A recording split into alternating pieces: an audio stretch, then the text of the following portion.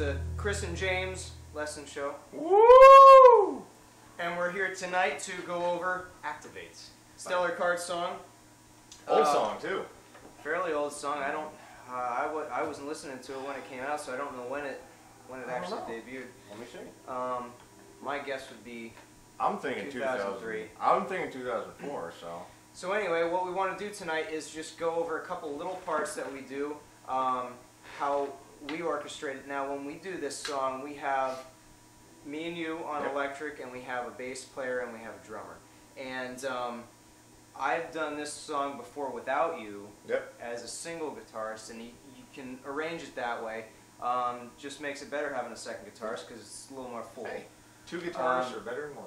They always are, because there's always more guitar parts to learn. Unless, of course, you're Eric Clapton, then you don't need anybody. No.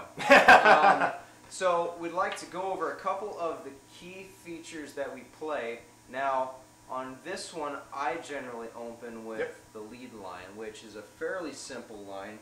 It's just kind of chordal right here, kind of around the B shape. It's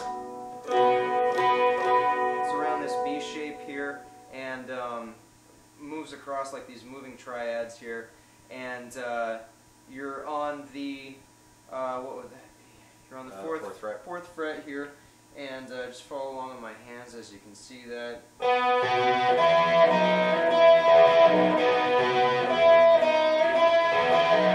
So there's just that little pull off. I'm not going to count out every note. It's pretty easy to be able to look at that and guess and tell. It's not a very difficult part. But that part comes in during the intro, not necessarily through all the turnarounds and interludes. There are a lot of other lead parts in this that we don't do, just because I think when I learned it, I just wasn't able to play that good. Yeah. And I don't think I've ever even tried it since then, so I don't know. I don't know if I can play it or not. I've tried it once, and it's that idea of like I'm not the guitar player, so it's like you try and learn it, but you may not. It might be a shorter scale PRS kind of thing. Yeah, too, definitely. But yeah, those parts we don't cover them when we do it, but you generally can. I mean, you can YouTube it on somebody else's channel or watch, the guy playing it from and find a good one. Yeah. But that part that I play for the intro, we play during the turnaround break. So when we get a pause after the first verse, I cover over that for another measure as we shift into verse 2. And that bridge between, well, not the bridge, the interlude, it's essentially the intro, but instead of playing, going up the G sharp, you're just doing the B, the F sharp, the E, back to the F sharp. All right. And so, Chris, like I was saying, that intro chord is in the shape of B, because this song is in the key of B. Can you show us what the just basic power chords are that we're using for the verses? Yes. So the verse, depending on what you want to do, and depending on how I feel, depends on how I play it. The verse is just G sharp minor, F sharp, B, and then the C sharp minor. So if you want, you just power chord through it, or if you want to add a little flavor, a little spice, what I do sometimes is I use, I'm drawing a blank now, octaves. There we go. See, this is why I have him. You can use an octave, and what you do is you just do the. So it's.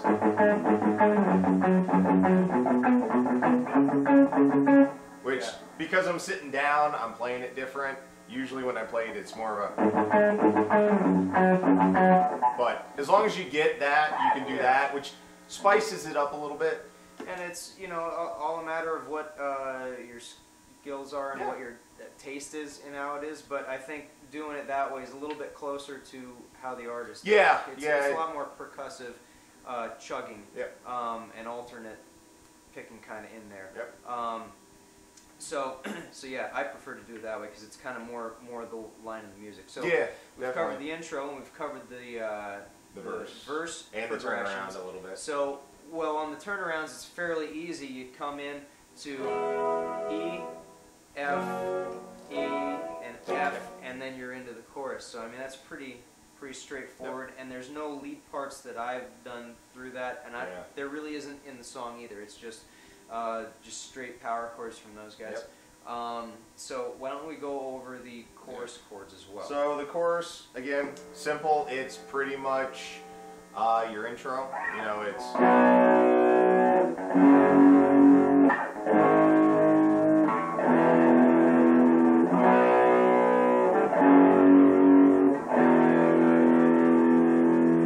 and literally that's the time. So in between when I was holding out, that's when you can play. So it's just, it's your B, then your F sharp, your G sharp, your E, then your B, your F sharp, and then your E. But when you hit that last E, you kind of want to do add a little percussiveness to it. So it's essentially your intro, really. I mean, intro and the chorus are same notes. Yeah. Slightly different, but and these are all fairly simple power chords that anybody can look up on the internet. Yeah. I don't think we need to go into looking at directly what you're playing. But why don't we do a quick run through of just the chorus progression, just to give the sound of it. Since I'm playing a little bit more straight up than you are, you might be doing a little bit more feeling parts. yeah. So okay.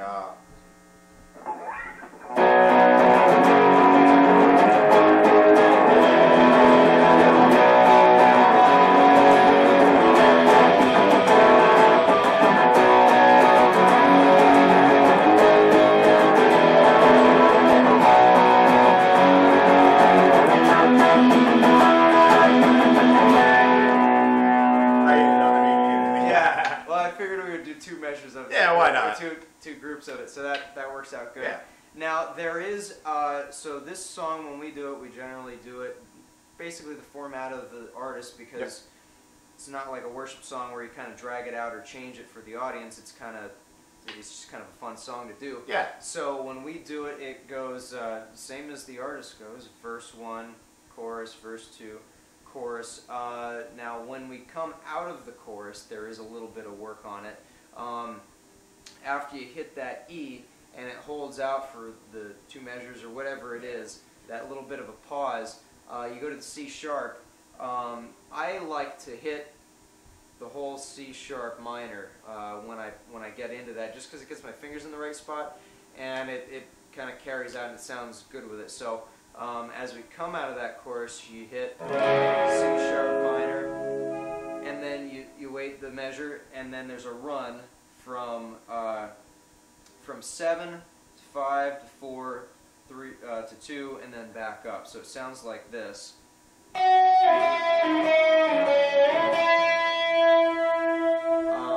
So like I said, I hit that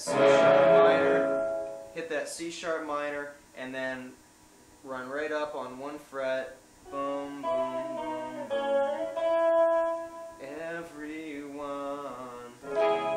And then after the lyrics start to come back in at the end of that, you pedal a little bit on the E, and then that falls right back into the chorus. Yeah, and I mean, essentially all the chorus essentially, progressions from there. if you have 2 guitar players, if one player's doing that run, the other guitar player, your rhythm guitar player, he's just holding. And it's literally C sharp minor to the E. And I mean, he likes to go to the low E, so I do that high E, so you get that nice flavor again. Yeah. And I mean, the other thing too, now that I think about it, when you're playing the chorus and stuff like that, good rule of thumb, don't necessarily fight against each other, fill in the space. So, you know, generally your guitar, like, we're generally in sync a lot when we're playing and strumming, but if you have someone who's, you know, their, say, overdrives, distortions are a little heavier, you can fill in that space with even, you know, like octaves, which, you know, that kind of falls into that, holding that C sharp for that little bit of a turnaround, because you're filling that empty space. Yeah, and I think it's safe to say that most of this song, being more heavy rock and roll, is a lot easier to fill out with, you know, muted chords and sustained chords and just hanging on notes that are in the key of where you're at on the song. So I think it's pretty easy to fill in with multiple guitars, and that's what we do. Now after that bridge point where you're coming off the C sharp minor, everyone, dun, dun, dun, dun, when it comes back into activate, you go through musical interlude where the artist will do the solo that he has written. We don't do it. Like I said, it was too hard for me when I had learned the song. But they run through the chorus progression, which is what we play. We just play the power chords. He does the run. There's a real high run up the neck, and then you drop back into E, and it kind of fades. It's a little bit of a drum solo. Everybody is hanging on E and just like letting it sustain and fade out. And then there's a little run on top of that. And I generally try to do that with the bassist. Yeah. We try to do a similar thing, and the notes for that would be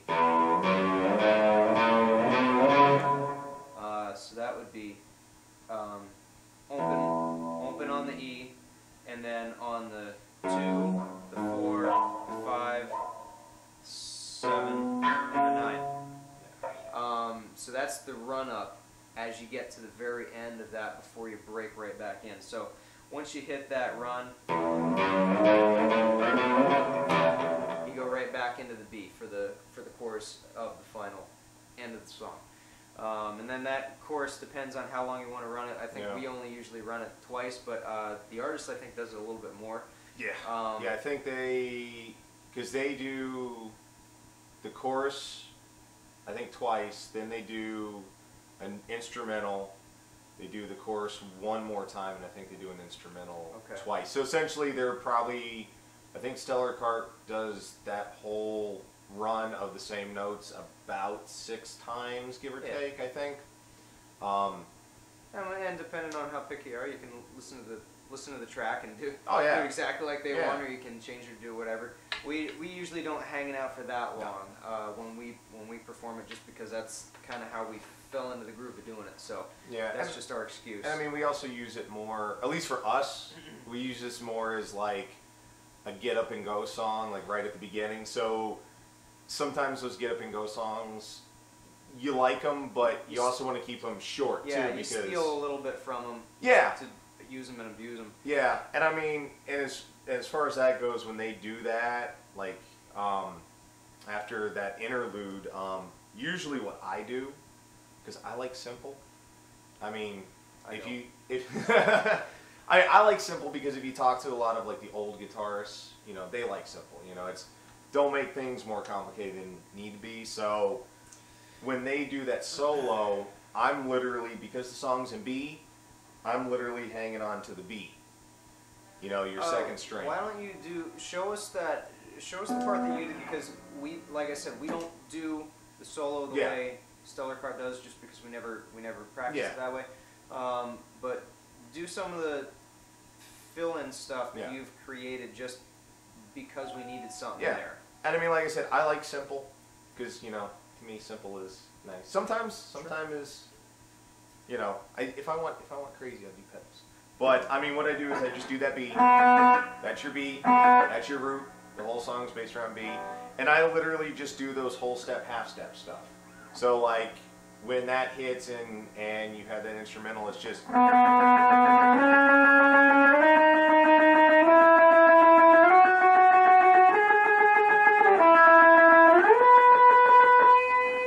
So that's like the first half. So it's literally B, C sharp to a D sharp to now you're at.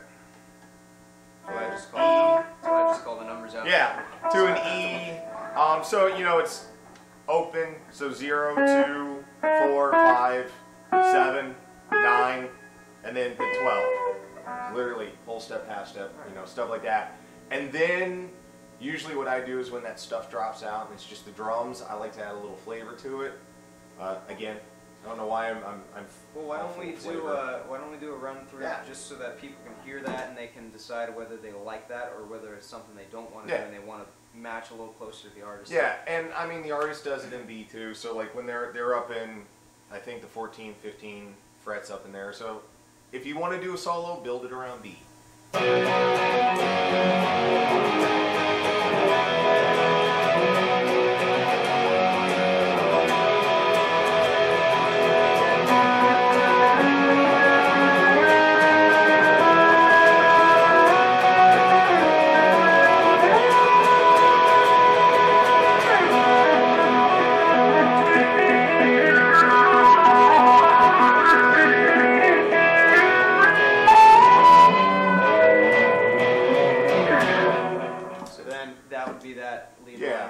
And I mean, so that's just the sound of that, so you can see if that's something that you kind of like, or if it inspires you to do something like that. And I do my sad, pathetic '80s wannabe, like triplets. You know, it's just a B. It literally is just, you know, open B, 4, 5, 7.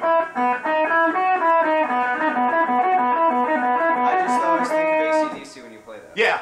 That's that. Like I said, don't know if that's who you ripped it off from, but that's who I think of when you play. That's probably subconsciously. Subconsciously, I mean, we always get inspired by people, and we're like, I want to be him, and they're like, ah, we can't be him. So we're back. Yeah, we're back now. Everything kind of failed on us. Yeah, the memory cards all went full. Yeah, so the gremlins of technology do not like us for our first introductory video, but that's okay because we will defeat them. So we hope you enjoyed this. We hope that you get something out of it. You can take this as a starting point to learn this song and try it out on your own. See how you do. See how you want to run it. Definitely. So this is James and Chris signing off. We'll see you later. See you later.